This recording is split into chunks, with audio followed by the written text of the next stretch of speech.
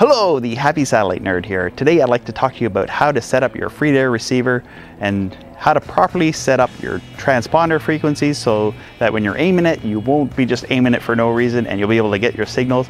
And also I'd like to show you how to do a blind scan. And I will be using the Galaxy 19 satellite as an example today. So what this is just simply a motor that connects to the dish.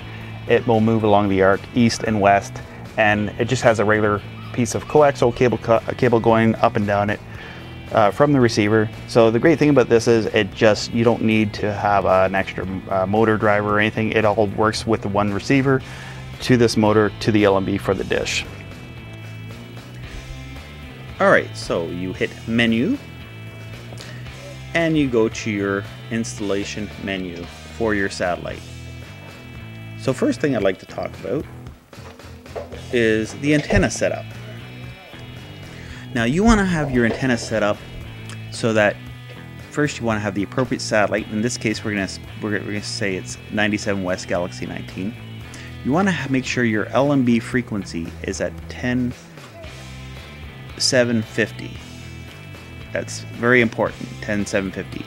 For this particular LMB, if you have the wrong LMB frequency, you're not going to get anything on your satellite.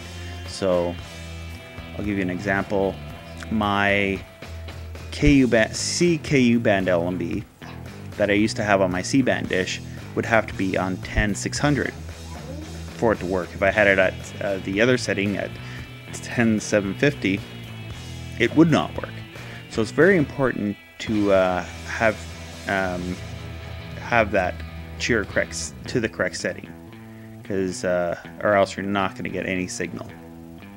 And if you have a friend, sometimes the best thing to do if you are setting up a dish is maybe get a receiver that's already had the channel scanned in so that you can use to aim the dish. I find that's the quickest and easiest way of doing it. When I first set up a dish, I spent hours standing in the sun trying to aim the dish when I first started.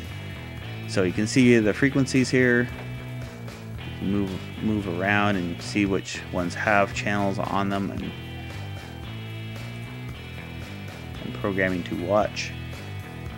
And there is a position for my motor because I have mine on a motor, and I just have it at position 10. This setting, the dissec, I've heard other people call it. I don't know exactly how to pronounce it, but for this video we'll call it a dissec. For this particular setup, I have it on disable.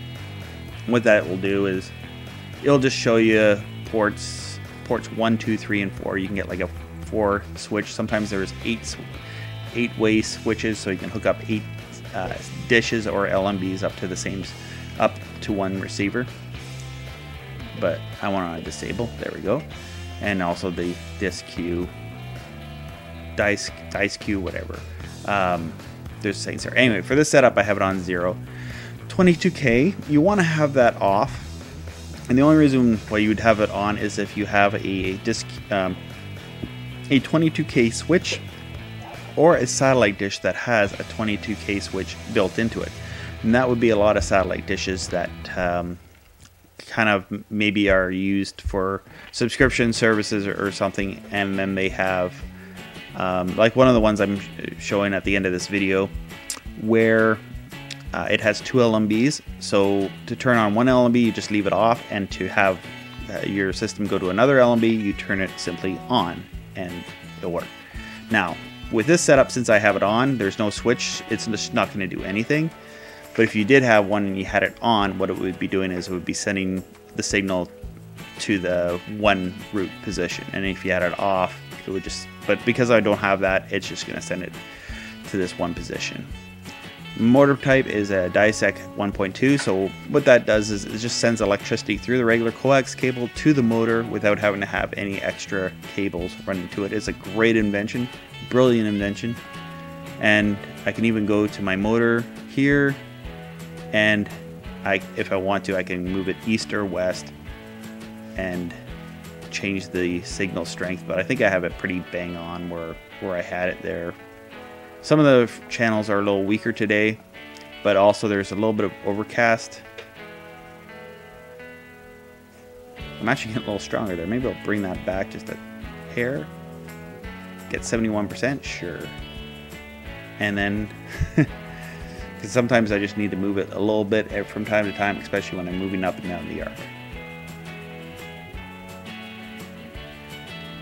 And go. So I have a single satellite set, a multiple satellite scan, and a transponderless and LMB power setting. I just leave that, it's on or off. I just leave that alone. The transponder list is if you have something and you just want to scan one transponder. I can't even read the screen, maybe you can see it better on the computer monitor here. Try the blue button. Yes, so it just gives me the transponder search. Do I want free to air? Yes, I just want free to air. TV and radio, network search. I don't even know if that... Someone can answer this for me in the comments. Does network search really do anything for you in free to air? I don't know. Hit OK. On this receiver, I just have to back out whenever it says moving the dish, because even though the dish is at where it's got to be, it's still there. So I just did a quick scan of one transponder, and there's like 10 channels, and there's 4 radio channels, 10 TV channels and 4 radio channels.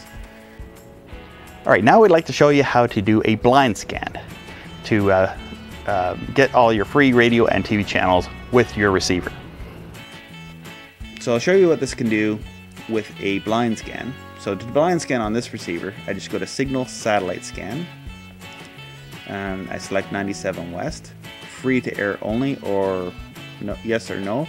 I want yes, because I just don't want a whole bunch of scrambled channels that I can't even watch. So I just hit free to air, yes. And you can do 2 modes here. There's the blind scan mode, which will take longer, but it will give you a full scan of your satellite.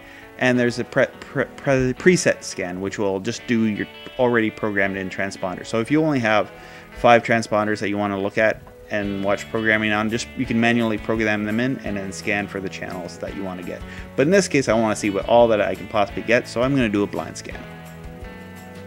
So it takes a while to get going. Once you see the first transponder go, you'll see a whole bunch of channels being scanned in as it goes through. Right now it's going through all the horizontal transponders, and then it will go through all of the vertical transponders on the satellite.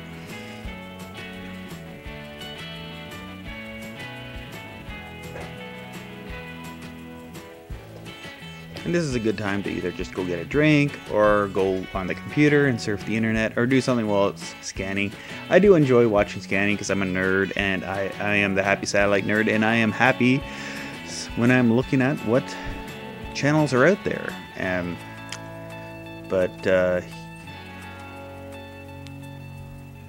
Yeah, it definitely could be a timely process. I think this Openbox that I am using is actually one of the faster scanning receivers for doing a blind scan.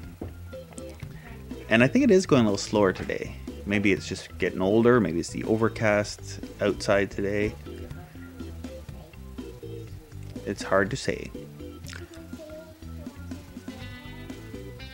And I think it's switching over to the lower vertical channels. And here we go. You're starting to see the vertical transponder channels to begin to scan in.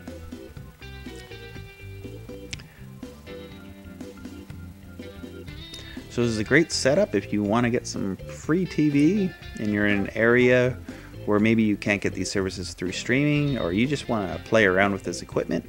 It's not that expensive. You can sometimes find it cheaper secondhand.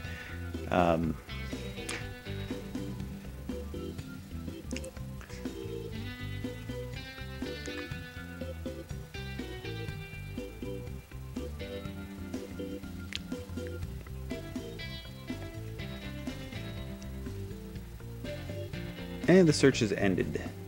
So it says that I got 179 TV channels and 60 radio channels. This channel is available. For more information, contact info@pitcom.com. So if you want to have this is great. So if you want to have your own free-to-air television channel you would go here. You would send an email to these people, and you would find out how much it would be. Somebody could maybe let me know in the comments. I thought that it was like, is it $20,000 or $40,000 a month or something like that? 20. That's a big jump, I guess, toward either for a free-to-air channel. I have no idea. I could never afford something like that, but I do enjoy that, and I enjoy those services that provide the free-to-air television when they do. Maybe somebody who has something good can put it up here, some tech reviews or something, put it up on Galaxy 19. It would be a lot of fun for everyone to watch.